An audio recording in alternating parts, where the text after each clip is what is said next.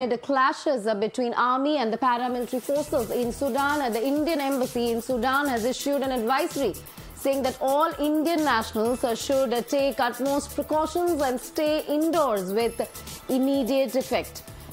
In fact, we have Rishabh joining us on the story. Rishabh, the Indian embassy in Sudan asking all Indian nationals to stay indoors, to take utmost precautions. What's the situation in Sudan at the moment, and take us through the advisory that has been issued?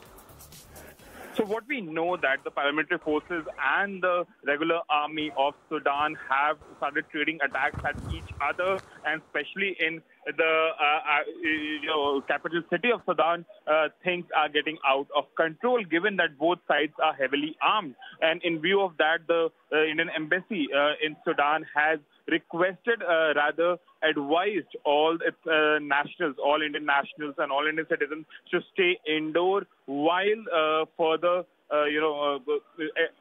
setups are being made by the embassy to ensure that the safety of Indian national, time and again, Indian External Affairs Ministry as well as the embassies worldwide have suggested that the security of Indian nationals abroad are their prime objective, and hence the first thing that the embassy has requested, rather advised, is that everyone should stay indoor unless and until an alternative and safe house is set up for the Indian nationals. As of now, given that both the sides are heavily armed, the fighting is on since few hours now.